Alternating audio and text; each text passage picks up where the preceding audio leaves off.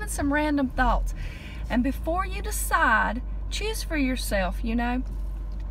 But here's the thing about YouTube videos. If you choose to come along and you're disappointed, it didn't cost you a dang thing, right? But anyway, I was just having some thoughts, some random thoughts, and I thought I might share. I'm scooching over to my nearby town, Greenville, which I saw on Instagram that one of my followers, the Raw Trucker lady, I think is what she goes by, I saw where she was posting some things, and she was over there. And girlfriend, if you're moving there, we're having lunch, do you understand? Because I'm in dire need of real friends, like real friends that I can hug, and I'm gonna warn you that I might squeeze you.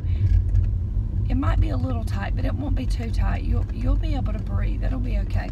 So anyway, she that's where I've been seeing some clips of things over there. And anyway, I'm over there every week, like several times, and so yeah.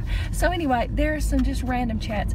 I was just telling my daughter was like, what you doing? What doing? And I said, oh, I'm fixing to do this. I said, I've been on the ball today. I've done several videos, recipes, blah, blah, blah, all the stuff I've done, you know. And she was like, yeah.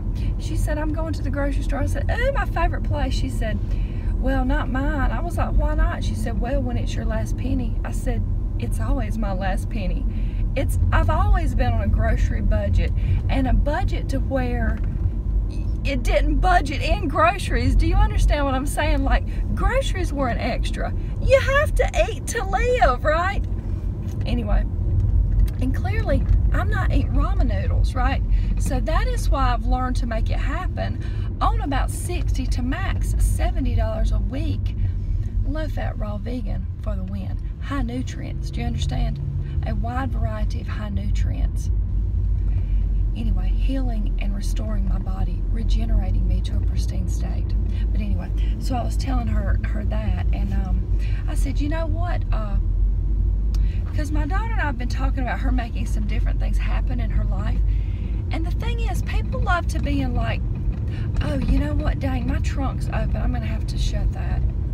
I noticed that earlier, and then I thought, oh, I remember to do that. Hold on, please. Okie dokie, I'm back.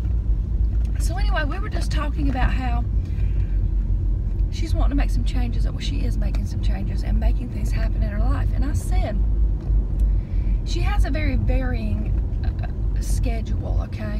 Which I could too, depending on what my work schedule looks like for the day. But no matter what my work schedule is, I'm going to get up early in the morning before everybody is up, before the world's awake, you know, before people start blasting my phone, they're not blasting my phone because they're not up yet, because as soon as they are, they're doing that, right? Because they know I'm up. So anyway, before the world wakes up, I'm going to get stuff done. Before, I was always rebounding. Now I'm either rebounding or going to the gym. I'm getting all the laundry done, every last piece, okay? I'm getting my plan for what's going to go into my body that day, because now that I work from home, I can do that. Before, I would have done that in the evening, you see. So, but the point is, getting up, you know, because sometimes she'll say like, well, I didn't even, you know, little baby got up at whatever time, and I didn't even get to get a shower or whatever. I'm like, baby, you could have done that. Like, when my kids were little, I always worked, and I got up at that time of the day so I could always ensure basics, you know, that I got a shower, that I was ready for work, but I was never in this kind of chaos state where it was like, get ready, get ready. It was like, no, I had every last stinking thing done, and then I would get them up like, it's magical Monday morning or it's terrific Tuesday, because it was my desire in life to be a stay-at-home mom, to be that kind of mom, and I was never in the financial situation I thought at the time that I could do that. So I did my best to make it happen like that, you know, as if my whole waking them up experience was about them, not like, are you getting up, you know, and they're waking up to chaos. No, I wanted them to wake up to peace and joy. And that is what I provided, and I fought tooth and nail to make that happen.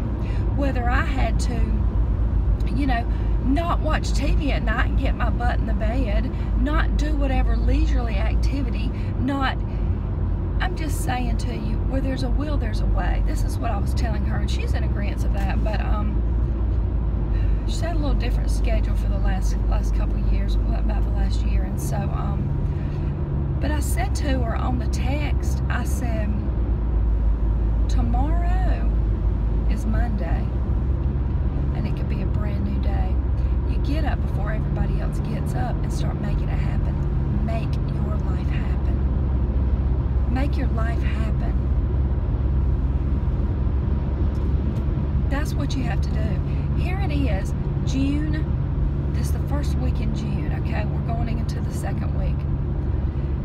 The year just turned over. We were just in last summer. We were just in the fall where you were thinking, well, you know, I've got all this stuff going on, and you know, I got all these holiday parties. And I've got all these, you know, but you could really dream it up in your mind, like, oh my gosh, if I was like where I wanted to be, first of all, for everybody else, I could look the way I wanted to look for everybody else. I could be the way I wanted to be. I could serve them the way they wanted to be served.